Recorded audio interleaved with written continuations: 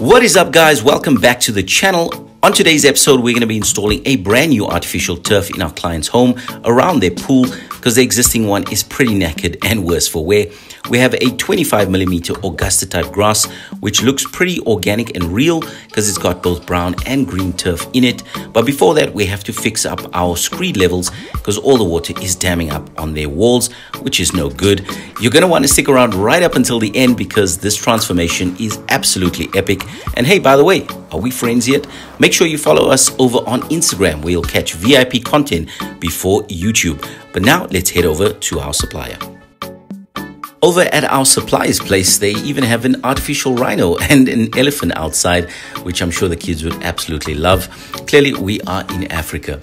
Now, this ram hoist collects the 2-meter wide roll, which is pretty heavy, so keep that in mind when you are collecting yours.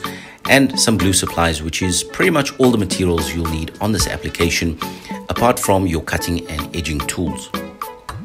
And then over on site, you can see around the pool, everything is pretty landlocked, for lack of a better word. So that means the water doesn't have many places to go. So we decided to funnel it into the pool. It currently flows towards both the boundary and the house wall, and those pebbles just retain the water. And you can see in some areas the grass is just, well, non-existent. So pretty sad state, but that's why this transformation is going to be epic.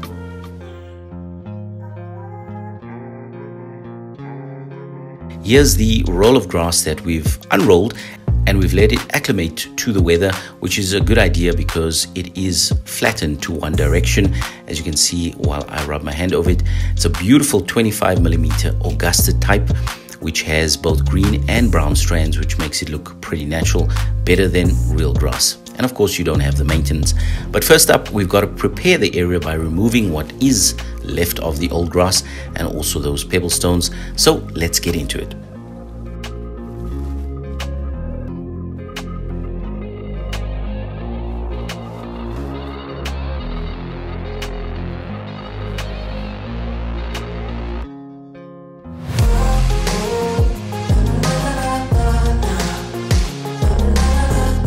Whilst we remove the old artificial grass and the pebbles, we also scrape off any excess glue that may have remained behind, just so that we have a good chance for our new screed mixture to adhere to, which we're currently mixing up directly on the floor.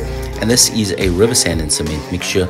You could probably use a plaster sand mixture as well, but the depth that we had was pretty significant, so this was most suitable. We also add a binding agent, or what we call plaster key, which helps it adhere to the existing cement surface, and that also gets mixed thoroughly in.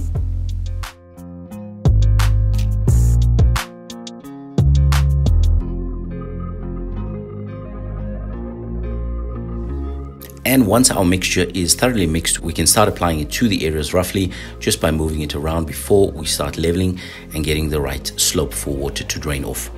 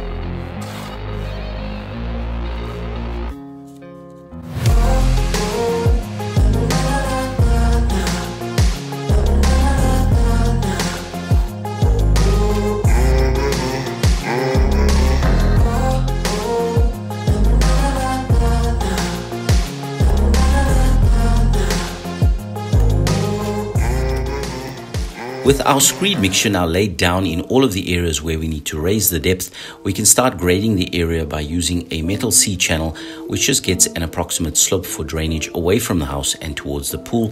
And for that, we use this metal C-channel as well as a spirit level to ensure we've got adequate runoff. Once we have the correct slope for drainage, we can start smoothing out the area using this wooden float and floating the area so that we've got a smooth surface for our glue to adhere our grass to. And we use this offcut just to determine the level below the coping around the pool so that our grass doesn't stick up too high. So keep that in mind when you are doing your application. Here's a good view of the depth that we actually had to compensate for, which is approximately 3 to 4 centimeters, and it's pretty significant because all of that water was damming up by the house and messing up the paintwork. On the back end of the pool, that cement floor was pretty decent, except in this corner, which was also sloping towards the house, so we needed to correct that. But now we can start focusing our attention on the other side and mix up our mortar mixture. Next day on site, and you can see the mortar mixture has already cured up. It's gone from a dark gray to a lighter gray, so it is almost ready for our grass to be installed. But over on the other side, we continued with raising the levels of this side, and that's the same river sand and cement mixture that we used previously, which will also apply the plaster key in order for it to bond so that we can raise the level near that boundary wall towards the pool.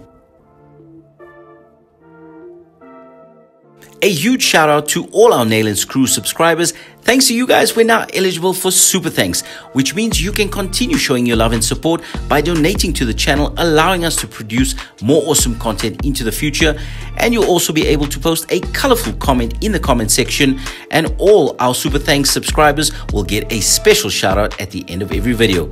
Thanks again, and let's jump back into this one.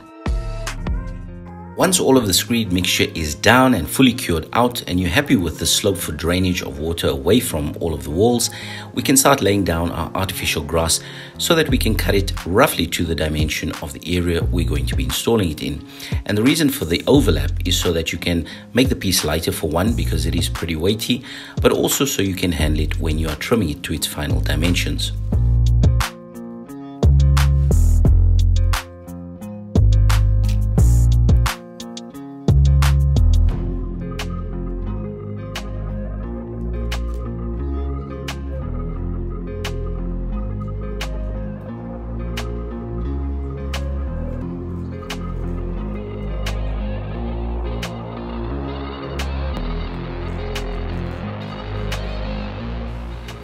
Then we can start mixing up our glue mixture. Now this is a two-part mixture, and there's various types on the market.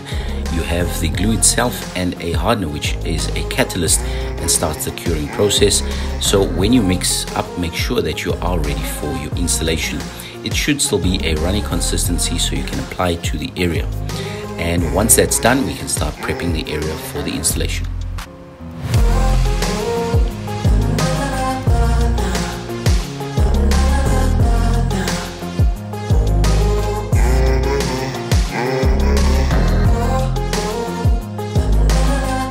Once everything has then cured up, we can start cleaning the area, getting it ready for our glue application, just to ensure that our grass has every best chance in order to adhere. The moment has finally arrived where we can install our artificial grass. With the area now clean, prepped and ready, we can lay down our glue mixture around the perimeter of each of our grassed areas. You can also snake some glue in the center, but the weight of the grass should hold it down and also allow for water to drain through it and underneath it towards the pool. Now, given that this is quite a long section, we broke it up into thirds, and so we applied the glue on the top third and then lay down our grass and make sure that it is bedded in place for the rest of our 2/3 to go down pretty seamlessly. And that allows us to then roll back the other 2/3, apply a glue mixture and lay down the rest of our grass.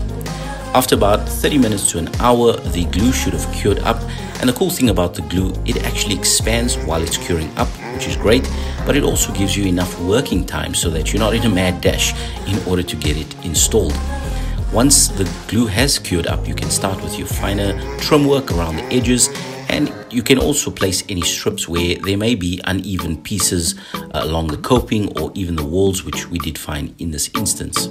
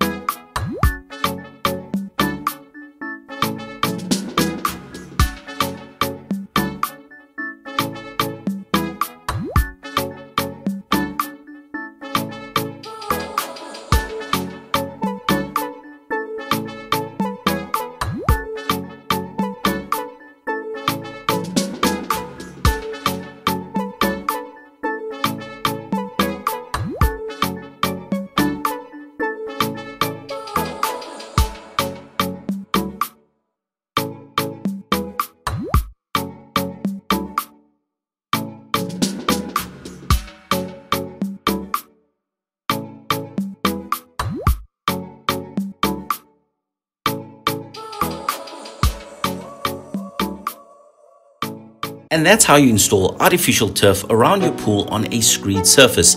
We had a ton of fun on this project and I hope you enjoyed the video as well. If so, go ahead and smash that like button. It helps us grow the channel tremendously. And if we're not yet friends, go ahead and subscribe.